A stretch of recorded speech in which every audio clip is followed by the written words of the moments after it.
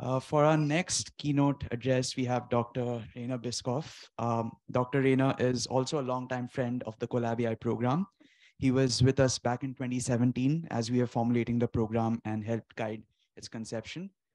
Today, Dr. Bischoff is General Manager Germany at Intrinsic, a robotics software and AI moonshot from X, Alphabet's moonshot factory. Intrinsic is building software and AI platforms for intelligent robotics, which is key to making robotics more accessible and valuable to millions. Intrinsic became an Alphabet Other Bet in July 2021.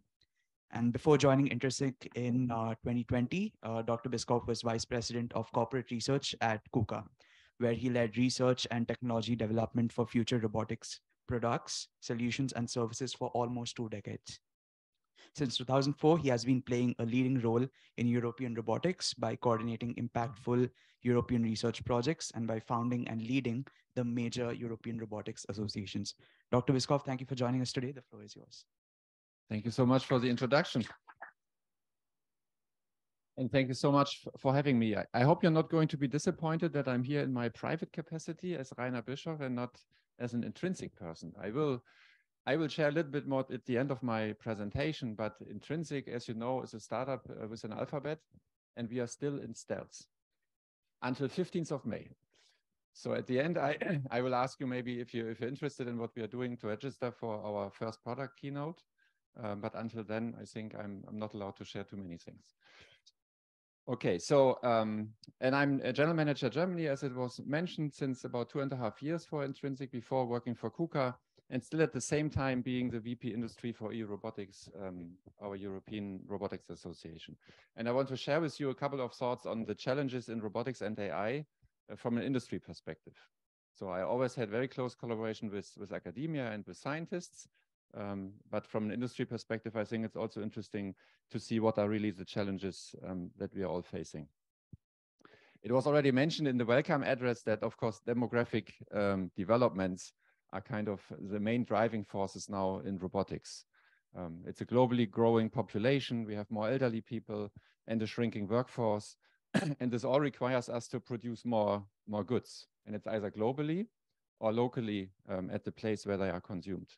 And there's also higher levels of individualization required for these goods that we produce. But still, people want to pay not too much. So they want to have it at mass-produced costs. So these are all high challenges, and they require a higher degree of automation. Still, producing these things also requires a higher degree of sustainability. So we all have to think about our environment. And what we would like to do is that actually not only the rich nations in this world are able to share the benefits of automation, but basically all nations should benefit from it. So what are the consequences in the end? We are still in a globally competitive environment, and robotics usage will increase. It will increase in the Western world, but it will also increase in the developing countries. And for all of these robot-based automation, it is required to have a higher flexibility, shorter changeover times between the different goods because of this higher individualization that I mentioned before. And you can see this from the statistics of International Federation of Robotics, actually, that the robot density is growing. And you see the number here from 66 to 126 in just a matter of 5 years, the number of robots being employed in the industry to manufacture goods, and there's still more potential. And the potential you can see at this graph. So this graph is showing robots used in automotive industries versus robots used in non-automotive manufacturing businesses. So let's take the figure of the US here. So 1,528 robots are being used per 1,000 employees in car manufacturing. And in Germany, it's 1,395, in Japan, and so on. So you see that the degree of automation in automotive is much, much higher than the degree of automation in non-automotive manufacturing. And another trend can be observed that in the developing countries like India and Brazil, but also in China, and they accelerated a lot with using robots recently. So there's still a huge potential for these nations to also employ more robots. So all in all, closing the gap between non-automotive to automotive, this presents a huge potential for robotics sales, but also from the developing countries towards the already developed countries. So really a huge trend toward using robots and automation and huge potential, and that's why it's such an attractive market. And you can also see this from the latest figures of the International Federation of Robotics. They have this World Robotics reports, which is coming out once per year. So you have seen a significant sales increase by more than 30% to more than 500,000 robots sold per year. Still, the population of robots worldwide is only 3.5 million. So we don't have to be afraid that all the robots will take the jobs of all the people that are there. It's just really a small population of robots that is out there. You see more service robots, you see more consumer robots. And what is really, really nice, you also see a lot of startups really being active. So 12% of these 1,000 service robot suppliers are startups. And this was the so-called baby boomer years for the startup companies. So many of those are really established by now. And that is good to see. Also, of course, because of some gracious funding from venture capital firms. What is also very interesting to see, robots have been never as cheap as they are today. So when you compare the figures to 1990, the prices of robots have dropped to about 30%. At the same time, the performance was incredibly increased in terms of accuracy, in terms of speed, in terms of payload. The programming comfort has been increased. There have been more sensors being employed and better diagnosis. At the same time, the salary has increased of the workers. You see an example of a worker in Germany. So this is also leading to the fact that we all need more and can use more robots. On the other hand, everyone's always asking for cheaper robots. That's only 1/5 of the story, because the system cost is about 5 times as much, or 4 to 5 times as much of just a naked robot. So no matter what the robot manufacturers do, they can still decrease the cost of robots.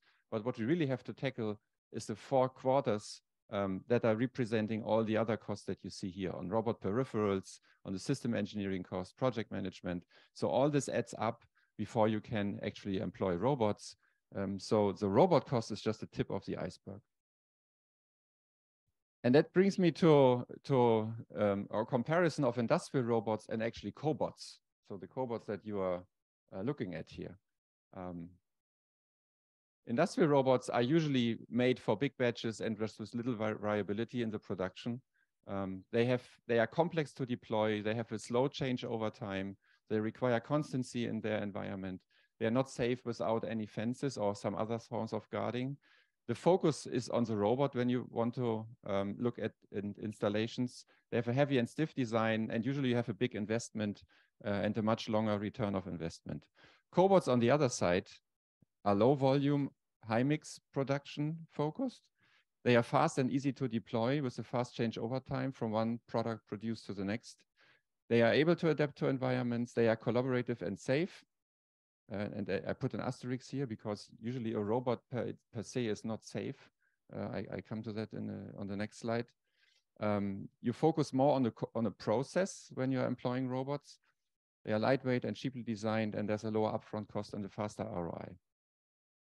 So this means actually cobots are not any longer just defined by the norm saying a cobot has to be collaborative and working together with a human. They are all these other characteristics which are used today to describe a cobot. So this is very important. When people are talking about cobots out there, they're meaning actually robots that are easy to program, that are small, that are lightweight, that can be easily shifted from one place to another, not necessarily safe in the collaboration with humans. It's just about the size and how these robots are used and how these robots are being programmed. And this brings me to the classification. I think this is also important. We touched this yesterday in our sessions in this workshop here. So there's a couple of collaboration types of robots, and the ones that are really popular, what people were thinking initially, what is popular, is really the human-robot collaboration on the far right side, where the robot and the human are working together on one work piece. this type of collaboration rarely takes place these days. So this is not really happening. What is happening right now, either robots are fenced, even the cobots, actually, the smaller, lightweight ones that promise to be safe in working with humans. But actually, it's more the coexisting. So this coexisting use case is the use case that is being most prominently used in the industry, because it's just about sharing the workspace in a safe way without the need of a fence. To the right-hand side, I put a couple of things, how you can ensure actually that the robot is safe. There's norms and the machinery directive to be obeyed. But most importantly, you have to do a risk assessment, because the robot per se cannot be safe. You always have to think about what is the tool attached to the robot, and what is the application at hand. In Europe especially, people have to pay attention. There has to be a CE mark in the end for any application. And that is why it's also so difficult to employ cobots together with humans, because as soon as a minor thing in the application changes, you have to do again a risk assessment. And this is really time-consuming and expensive. So people are talking about cobots, but they are using them in a different way. So this brings me then also to the market. So where are these robots employed today? And this is a European perspective. Maybe let me start first on where you can actually make money with robots. I'm from the industry, so that's why I have to think about making money with robots. And this is all the verticals that exist where you can basically believe there's some potential in robotics. Of course, there's manufacturing, and within manufacturing vertical, you can have production of goods, you can have food production, you can also have SME-based manufacturing. There's healthcare where you can employ robots, especially for therapy, rehabilitation, for surgical procedures. In agriculture, there's a lot of potential for robots. In the consumer space, civil, commercial, and especially here in construction. This is what recently came up, I think, around the world. And then, of course, logistics and transport, all the e-commerce domains. And on this arrows here is represented that in each of these intersecting points, you can actually make money with services by developing and selling robots, or just by selling technologies. So this is the whole spectrum on where we can make money with robots today. And especially in Europe, we are focusing 4 application areas. This is healthcare, agri-food, maintenance and inspection of infrastructure, and agile production. So for this workshop, I think of particular interest is in the agile production, but there's a technology that is being used in all these domains, which is the same. So it's about sharing ideas, sharing technologies, and actually automating processes in many different domains. And this brings me then to robotics and AI. And maybe you have seen this figure before. The governments around the world that sponsor these kind of programs, they believe that robotics is part of AI. So then this circle of robotics is actually within AI. And I'm trying to educate the governments that this is really not the case, at least not from a roboticist perspective. So you share something which I would like to call physical AI, but then there's still the, let's say, the theoretical or software-based AI. And maybe the example I like to give here is, just imagine you have a 6-year-old boy. This boy can, no, let me start differently. So if you want to play chess, and there's these chess computers, it's so easy today to be beaten by a chess computer, because the AI that chess computer has is so much more brilliant than what anyone can think of. But this is the digital AI I'm talking about. When it comes to physical AI, when it comes to physical interaction with the world, we are even not there at the stage of a 6-year-old. So a 6-year-old can go to a shelf, can take a box with chess figures, can open it, can take out the chess figures, place them on a chessboard, and start playing chess. This is a type of physical interaction with the world which is still too difficult today for us. And that's why I'm also not too afraid that robots will rule the world anytime soon. So physical AI is the very interesting part here, but there's of course a part in robotics that has nothing to do with AI. And the funding agencies, I think, around the world should think about not to lose that aspect of robotics. Yes, and in Europe, of course, it also means that AI is everywhere, and robotics is unfortunately part of AI in the funding scheme. So what is also very prominent in Europe is that we are saying, okay, we have to ensure that the safety, the ethical and legal constraints are never compromised. And I think an important statement is really that robotics needs AI and AI needs robotics. So they are really depending on one of each other. And the key thing here is that AI needs access to data-rich applications. So you cannot really develop AI technology without having the data from the field. Right now, there's no simulation system available that would simulate you a robot in its physical interaction with the world. The contact simulation is not good enough so that you can do everything in simulation. I think I would start getting afraid a little bit about the learning potential of AI systems if the simulators were much better, but they are not. So that is why we have to provide AI with data from the robots that are working in the field so that we can learn. But this will take much longer than just in pure simulation. If you think now about, again, from a roboticist's perspective, these are the main technologies that you need in robotics: human-robot interaction, perception, navigation, cognition, mechatronics, systems development. Especially mechatronics here is the part that makes a robot move. And some of these technologies are truly unique to robotics. What you should do in the future is to actually look at the intersections between these technologies. This is where the innovation happens. You could, for instance, take this as an example: cognitive mechatronics. And the integration of the digital and the physical AI delivers actually what the robotics applications need in the end. It's the smart machines, it's improved productivity, it's a better understanding of the processes, greater customization, reduced waste. This is across all the application areas I mentioned before. So this is common to all of them. And I think that robotics delivers a large part of the impact of AI to us. And to give you an example of a complex mechatronic system, and that also demonstrates that we are still not there yet in terms of the many challenges that have to be solved. If you just think of mobile manipulation, so where you combine a mobile platform and a manipulator, you're combining, let's say, very mature technology on the one hand side on autonomous navigation, and you gain a flexible workspace. And on the other side, you have very mature applications that are available just with robots.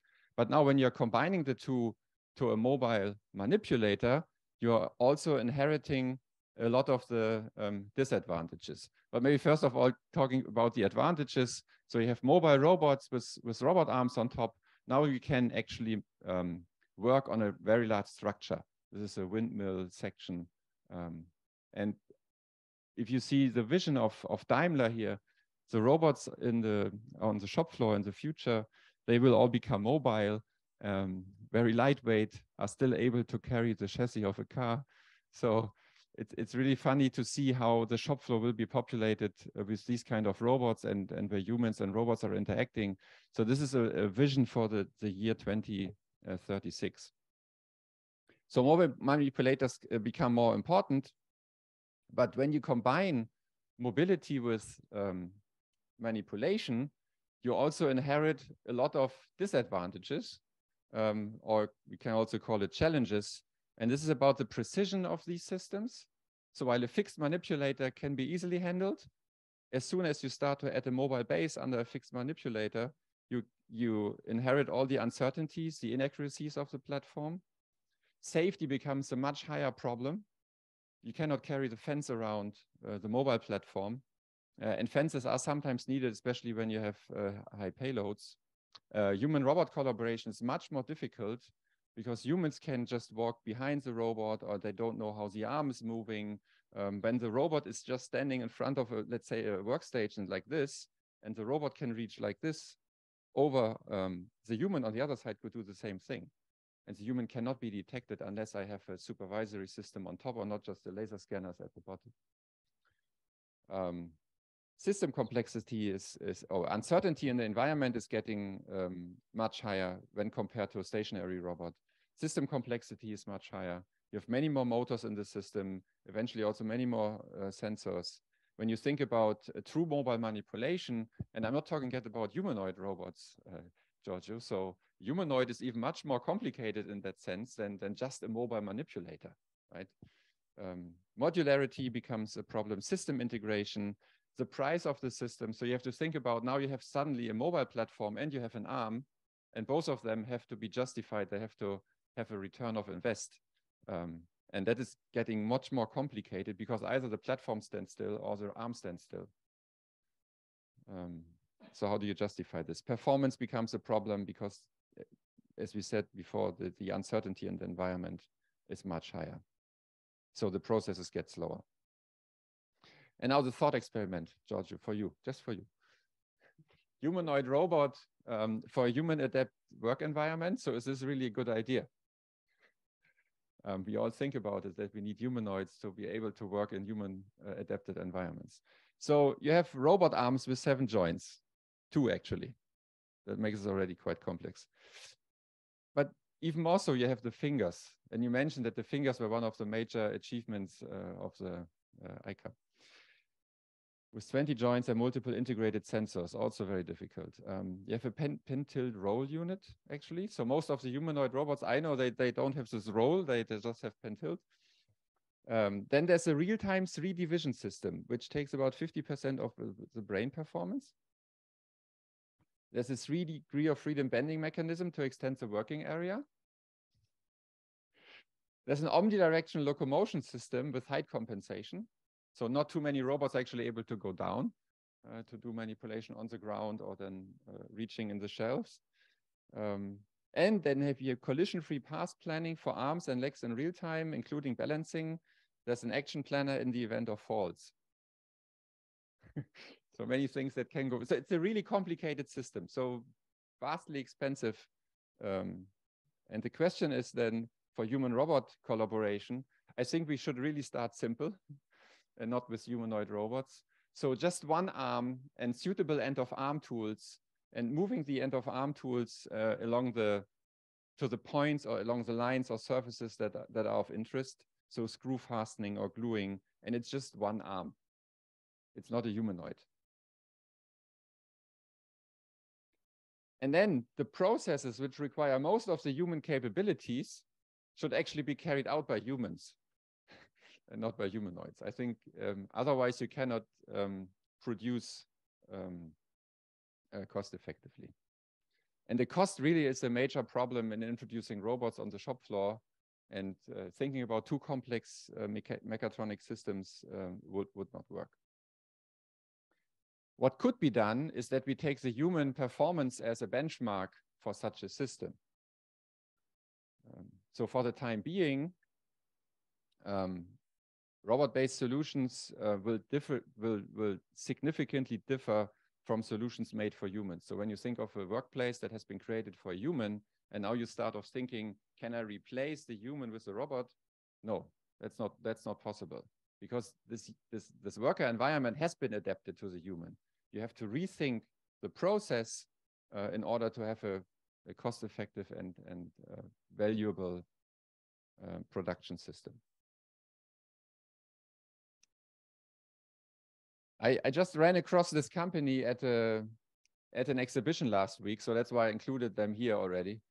So the company is called C-React. It's a startup in Germany, and they presented a nice exhibit. They called it Pick GPT. And everyone is immediately energized by hearing GPT. And now in combination with picking. So what do they do? Actually, it's very simple. And I'm just wondering why the video is not running. So this is easy. So they have a prompt, an intuitive prompt. They're just saying here, I'm getting thirsty. Is there anything you can offer to me? And then, yes, I detected something to drink. What do you want?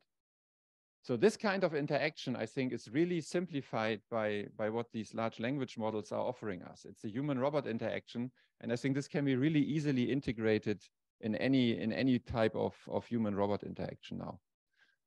And I liked the demo. It was really amazing to see that. And they had another demo, so not only this one. Let me go to the next page.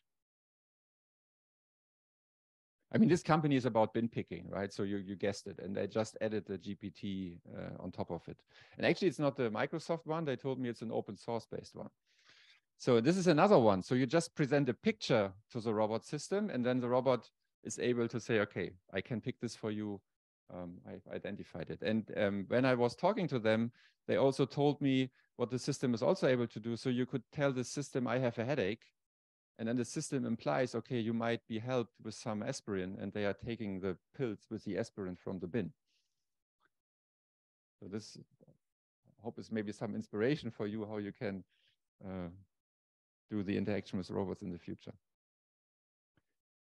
So, but again, I would like to repeat, AI alone is not enough. There's still advances that we need in the electromechanics side, maybe to be able one day to have humanoid hands. The thing is that all the components that we are developing are usually also made for lasting longer than just 6 months or 12 months. And if you're investing in a robot more than 1,000 euro, I think you also expect to run it for quite some time. But as a matter of fact, your smartphones these days are also between 500 and 1,000 euro or US dollar. How do you actually want to add a mechatronic to this? Because you need the computing power, at least of a smartphone, to be able to run a robot.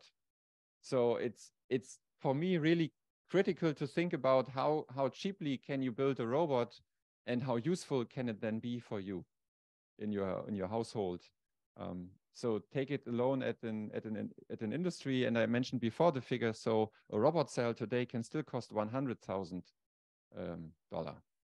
And that is because all the peripherals around it, it just takes money, and there's so many actors involved in setting up a system, that this is also one of the bigger problems. And this is represented here on this slide. So there's millions of businesses that lack actually access to robotics, but robots are still an incredible productivity tool. So you see these kind of manufacturing sites.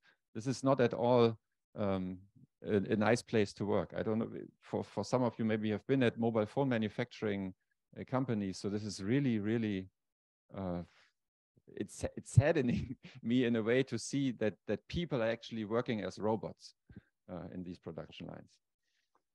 So the challenge today is, if you still want to use robots, then you have to think about, they are expensive, they are inflexible today, and they require expert knowledge to make them useful. And as a result, because it's so complex to use robots, we still don't automate. So we are still using humans in these workplaces. And this also leads to the fact that some of these workplaces are really unhealthy and unergonomic. There's a couple of pictures here below. So people, I don't know if you recognize this person here. So this person is sitting on a chair and working overhead to do something here. This is the hull of an airplane.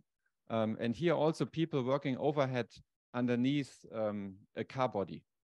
So these are very unergonomic workplaces. They don't have to do some heavy lifting, but maybe 5 or 10 kilo, and you're doing this 8 hours per day, 5 days per week. After 5 years, these people have serious health problems. So this is something where we have to use robots in the future. And at least I'm hoping that something is changing. So if you look back and see what's going on right now, so in the 80s, we had the personal computing wave, and then in the 2000s, the smartphones. And I strongly believe that now we are at the cusp of the revolution for industrial robotics. And of course, I have to say that because I'm from Intrinsic, and our go-to-market approach is with manufacturing and with industrial robotics. What we are doing is we are democratizing the access to robotics. And what it means is all what I just said before. So we want to simplify the programming of robots. We want to simplify the deployment of robots, simulation of robots. So end to end, from the design of robot work cells to the deployment of robot work cells. So this is what we mean by democratizing access to robotics. And I just put a couple of videos here in this presentation. I hope this works now. So this is what is already public on our website, so you can also watch the videos there. This is a collaboration that has been ongoing for a couple of years with ETH Zurich. They are building they are using robots for constructing parts of buildings that are really nice. So they just stack these parts on top of each other. And our task in this project was to come up with an idea how you can actually orchestrate multiple robots that are hanging from the ceiling, how you can simulate them, that they are not colliding while bringing these work pieces together that are then assembled. So it's a democratizing in the sense that we simplify the programming of multiple robots in a workspace without having them colliding. In the second example, this is about the assembly. So a huge untapped potential in robotics is in assembly. And in assembly, you need robots that are sensor guided, you need perception technology, you need force torque sensing. And these two robots here, you know, from KUKA, they have already integrated force torque sensors, but still it's very, very difficult to program these kind of applications. And at least we have the aim to simplify this. And what you see here has been, that's actually a furniture that is available worldwide. It comes from IKEA. It's called ECAT. We call this the ECAT demo.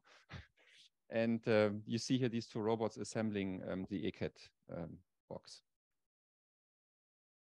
And the third example is about how we can use actually machine learning for enhancing the motion of these robots. So it's about motion learning. In the end, it will also be about task learning. But let's say again, start simple with motion learning. So this robot is learning a skill on how to insert connectors in sockets. And you see also various kinds of sockets, so USB sockets or VGA, which you might need for testing applications. And the interesting or nice thing about being a startup with an alphabet is that you're able to get access to all this cool technology that is developed by all the other alphabet companies. So our company is quite small. We are, let's say, only, in quotes, 200 people. For a startup, it's already quite big. We are backed by Alphabet, and we are able to collaborate with the best people in the ecosystem. And there's many, many more roboticists actually in the Alphabet ecosystem available with whom we can collaborate. And as I said before, our target is industrial robotics. But this doesn't prevent us from thinking bigger. So this is a slide that I borrowed from Open Robotics. And maybe you've heard that in December last year, we Intrinsic acquired the commercial branch of Open Robotics, OSRC. And Matthew Festo, colleague of mine now, sitting here. So he's leading the Singapore team of Open Robotics. And of course, if you think this bigger from a platform perspective, if this works for industrial robots, of course, it would also work for other robots. But as I said, we are a startup, we are starting small.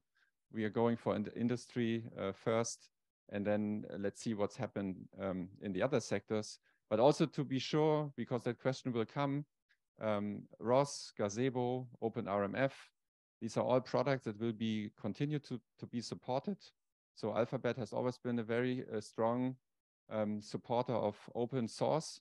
And I think this will be also for us important in the future. Last slide.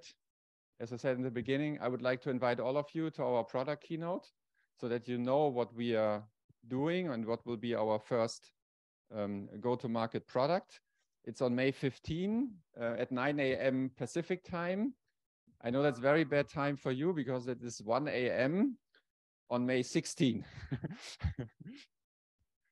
It's for Europe, it's 6 p.m. So in Europe, and in California, it's quite good. But here, unfortunately not.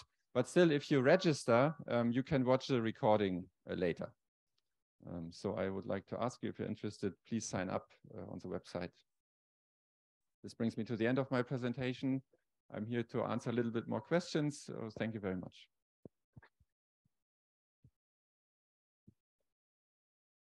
Thank you, Dr. Bischoff. Any questions for Dr. Bischoff?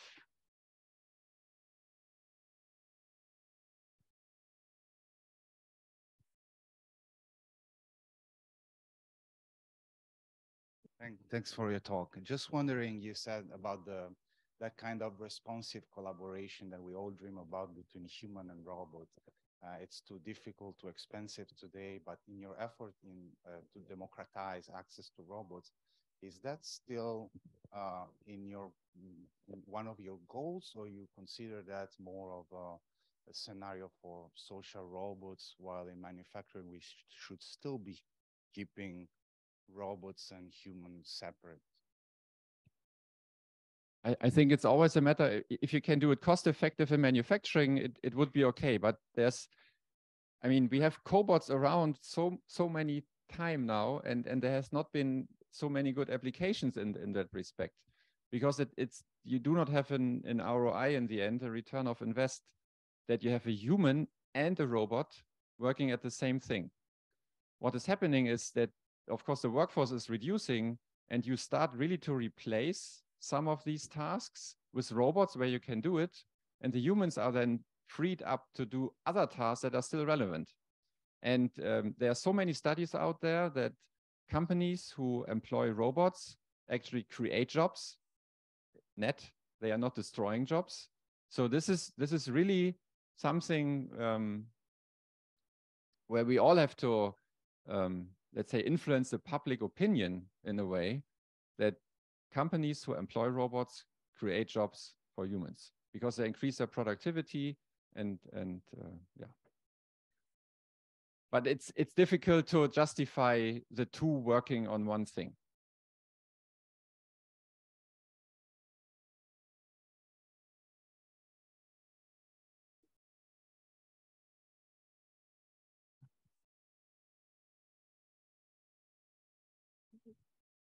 So I'm interested in the Google Robotics. Since they released the PalmE, so the number of parameters is like 560 million. So for such a huge model, the robots can equip with various abilities, for example, sensing the environment and have dialogues and picking and place. And I'm curious about, since such large models is really big, and in the future, how will such large pre-trained models be adapted into the human robots? And what's your point of view for the outlook of such models in, for example, the industry robots and so on? Thanks. I'm not an expert here, but what I would say is that what also will change in manufacturing, that you have cloud access. And access to the cloud will allow you to have more compute power available. So then it's just about the communication channel between your robot or the worker and the servers somewhere around the world. Ideally, still in your country of origin because of data privacy reasons. So, but I think with compute power being available through the cloud, this will also change many things in manufacturing. And talking again to the C-React company, they told me that they are using a much simpler, publicly available open source large language model. So they were able to integrate it and run it on their booth and on a standard PC.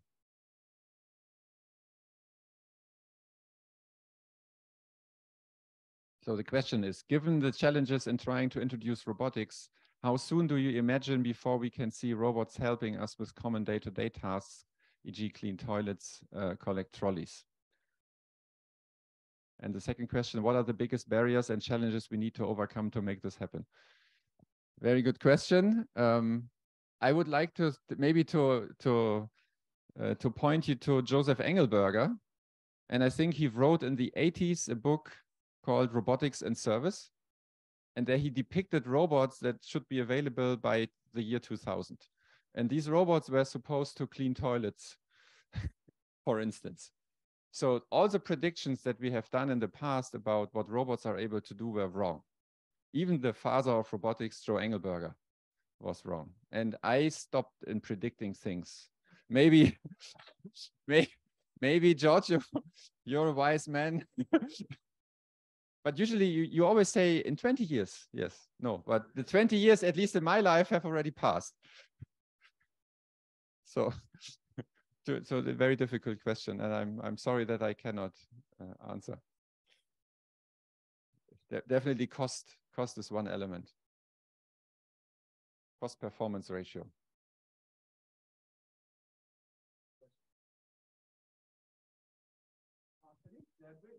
Wait for the microphone. I think for the audience, I don't know how many people are online, but just now you mentioned about cognition and mechatronics. Can you elaborate a bit more on what is the vision? Is it implementing, realizing some cognitive architecture on mechatronic, or is something else? I think it's what is meant is that you have better access to cognitive technology, so to AI technology, and can control better mechatronic systems. We couldn't add up in dual arm robots, why not? But maybe still in the beginning with simple grippers and not with too complex fingers. But this is something where you need in a dual arm system, you will already need some kind of motion planning. If you want to do assembly, you would need some kind of task planning. So how do you actually assemble an object? As we also have discussed yesterday, just presenting to a large language model learning system a video stream of how these kind of objects could be assembled and the system is learning from it and you don't have to program it anymore, that would be for me a cognitive mechatronic system.